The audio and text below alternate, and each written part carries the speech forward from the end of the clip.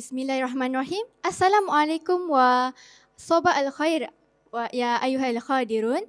Today we present to you our unique journey called the quest of USIM Odyssey. It is a quest of knowledge and understanding of USIM. Imagine you just completed your SPM and you found a mysterious book about USIM that really captured your attention. So now let's dive into our synopsis. As a new student, you suddenly found a book titled Get to Know USIM. In this book, you realize there are some missing pages in it, and it tells you to go to USIM to retrieve all those missing pages. And then you go to USIM. At USIM, you found a security guard. I am a security guard. Oh my mustache. If you want to get this, missing pages, you have to have item and this book. I will give you this. It will help you a lot in your journey. And then you can start your own journey. So in the journey, not only you get to get to know alumni and USIM staff, but also you get to experience the what we call the checkpoint related to USIM core value and USIM history, Kampus Barakah, and USIM Cermelang and USIM Disayang. In the end of the game, after you complete to finish this book, like you already got all those missing pages, not only you know USIM from this book, but also you know USIM more deeper from your own journey. Our objective is, of course, we want our user to find these missing pages, and also we want to enhance our user knowledge about USIM, and we want to highlight our university uniqueness to our player. Also, we want them to really understand about the USIM core value and to delve more into the concept of akli and nakli. Interesting, isn't it? How about our gameplay? So for our gameplay, we focus on new student, new staff, or even the student USIM itself. And USIM can even use our game to promote USIM, to introduce USIM to other university or other people like maybe a school and something, because our game is easy to play and the instruction also easy for them to understand and fun to play with, as we also use the real character, real name to provide the authentic USIM experience. Also, the building USIM itself, we try to make more realistic as we can. And in this game, we have 4 main checkpoints, and this checkpoint related to USIM core value. As we know, USIM core value have 5. That is professional, alamiah, muafakat, amanah, and efficient. Where muafakat and efficient, we combine it together. So what is the unique of our game? The unique of our game is we have side quests. In this side quest, we make it more interesting by change it into a campaign Jom Masuk USIM. In this campaign, we have 2 booths. The first booth is about Kampus Barakah, and the second booth is about Kenali USIM. In this booth, not only user can interact with the NPC, but also they can answer quizzes from the booth, and then the NPC around the side quest itself, user can interact with any of the character, any of the NPC, and the NPC is a real character. For example, in here we have Ustaz Kariri, the real character, real name, and Ustaz Kariri is the alumni of USIM. So when play our game, it is like they are in USIM itself, rather than they came to USIM. But this is a game version. So in this game, not only they can play quizzes, but they also have to help the NPC and or the NPC asking you question, and then the player have to run and find the answer in the set quest. And next is our main checkpoint, that is from the core value of USIM. First is professional. As we know, we conduct it at the Dewan Tunku Chancellor at DTC. As we know, in professional have 3 things that they focus on. That is berilmu, beramal, hormat menghormati. Sebagaimana hadis Rasulullah SAW, tidak lengkap iman seseorang sehingga ia mengasihani saudaranya sebagaimana ia mengasihani dirinya sendiri. In this game, we have the reward where the player have to follow some instruction and they have to answer some quizzes. But if they fail to be disciplined and follow the instruction, they will be punished by answering several questions about Yusim cemerlang, Yusim disayang. And in the end of the game, after they finish playing this game, they know what is professional and they know what is its significance and its function for student USIM, for themselves and USIM itself. Moving on to the next checkpoint is the muafakat and efficient core value checkpoint. In this checkpoint, player will need to collect item, answers questions and complete mini game to understand and conceive the real value and role of muafakat and efficient value in USIM. The value of efficiency can also be understand to produce a quality work. This is corresponding to the Quranic verse in Surah Al-Asr. Bismillahirrahmanirrahim. Wal asri innal insana lafi khusr illa allazina amanu wa amilus solihat wa tawassaw bil haqq wa tawassaw bis sabr, which stated that every human are in a great loss if they couldn't manage their time efficiently. Proceed to the next checkpoint is the alamiah or globalization core value. In this checkpoint, we will be set in Faculty of Science and Technology, our faculty. You must be thinking all of our game is the same, right? Well, it is not. In this checkpoint, player will need to. In this checkpoint, we focus to highlight the concept to navigate through language challenges, and player will need to understand the basic language, which is the 3 main language in USIM, which is English, Arabic, and Malay. The wrong understanding in the language will lead to drag time. So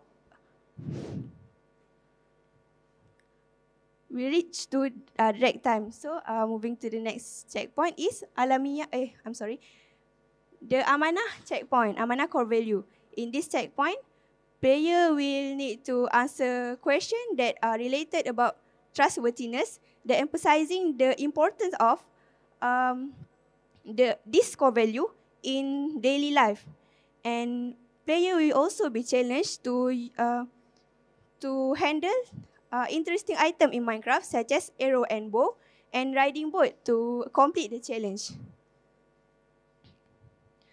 The cancellery were also displayed and decorated with USIM achievement, which can inspire player to make history at USIM. Okay, to conclude, at the end of this journey, player will not only watch the celebratory fireworks, but also gain knowledge to improve themselves. And they may not also obtain the missing pages, but also gain profound knowledges about USIM core values. Remember the Arabic proverb, al-ilmu an-nur, al-ilmu nurun, wal jahlu zalamun, which stated that, which conclude that gaining knowledge is important. And guess what? Our game highlight the importance of gaining knowledge. That's all from us. Thank you for joining on our journey. Ma'assalama wa ila liqa. Assalamualaikum. Assalam. Cybercraft Defender. Okey. Tahniah kepada World ni.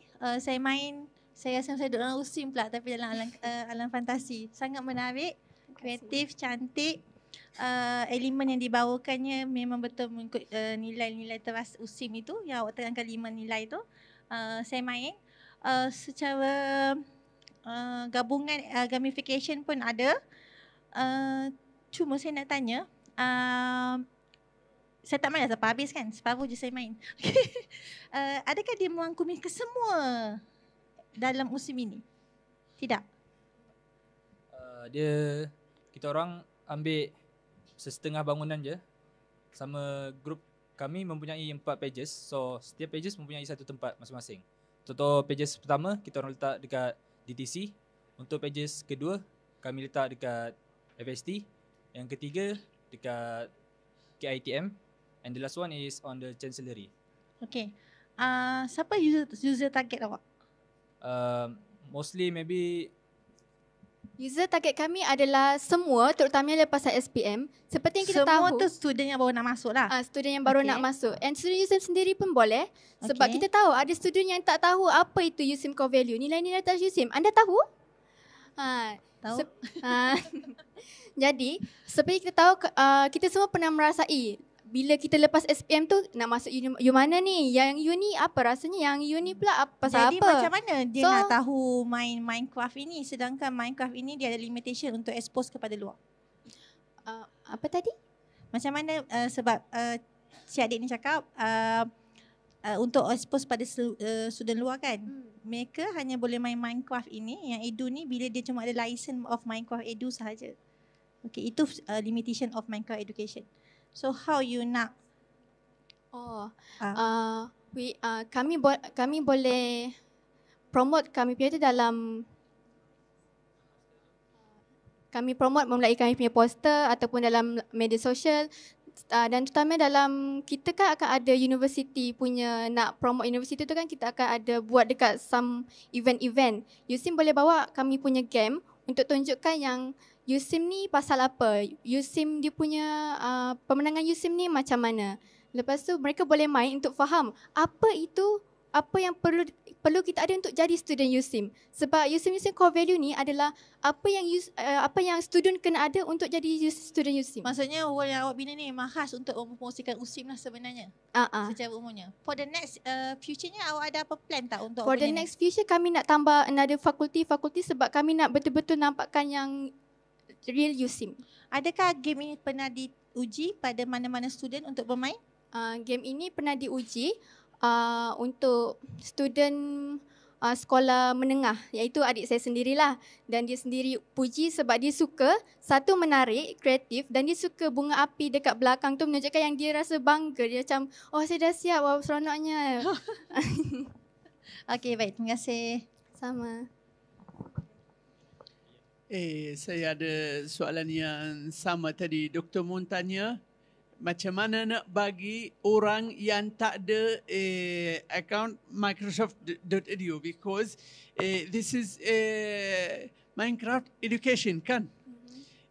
Kalau saya faham betul, jawapan Cik akan promote melalui social media, something like that.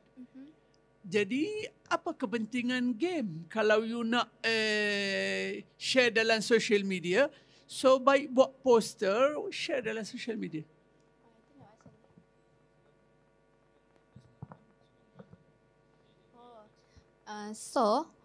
Memang kami akan promote benda ni dekat dalam social media sebab and cara kami promote tu bukan kami tunjuk cara game tu macam mana, tapi kami nak macam mana?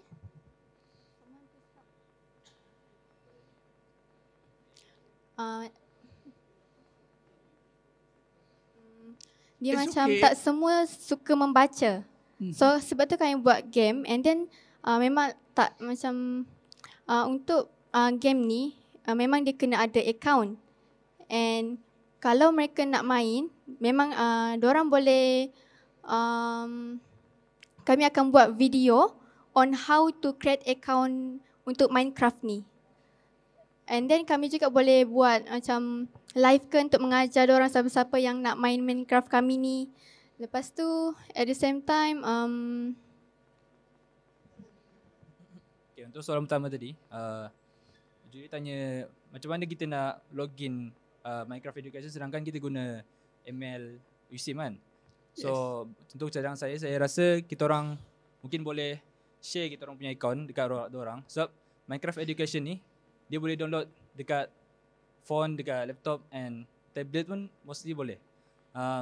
Untuk macam mana kita share account kami, mungkin kita orang boleh tanya kebenaran ibu bapa. Sebab benda tu takkan budak-budak nak macam terdedah dengan benda tablet ni tanpa perhatian orang tua. Itu mungkin salah satu kita orang punya langkah yang kita orang boleh lakukan lah.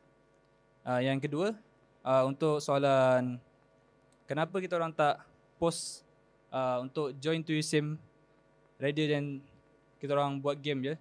Sebab mostly sekarang budak-budak dorang, kalau semua tahu, budak-budak banyak main game Roblox, Minecraft, and benda tu macam kita orang akan tarik dia punya what you call it, like thumbnail. So maybe they it's like clickbait for them to play the game. Okay, you nak share account dengan your group target ni, you nak promote untuk satu Malaysia. You nak share account, tapi tak payah share account sebab kita ke arah digitalization education. So KPM akan bagi mereka account Microsoft so they can play. Don't worry. Okay, thank you. Okay last kita tak tanya sangatlah, saya just nak komen sajalah. Okay, nak ucap terima kasih dan juga ni salah satu kumpulan yang sangat jelas nampak USIM cemerlang, USIM disayang. Sebab kita explore dalam USIM, kita masuk dalam USIM. So dia jadi satu material yang bagus untuk USIM boleh, kalau USIM boleh bekerjasama dengan korang untuk gunakan bahan ini sebagai bahan promosi lah. Bahan promosi USIM secara gamifikasi. Dan saya nak berikan tepukan juga kepada yang present tadi, ada elemen drama, pakai misai dan sebagainya. Okay, so sangat bagus. Okay, all the best. Terima kasih. Assalamualaikum. Waalaikumsalam.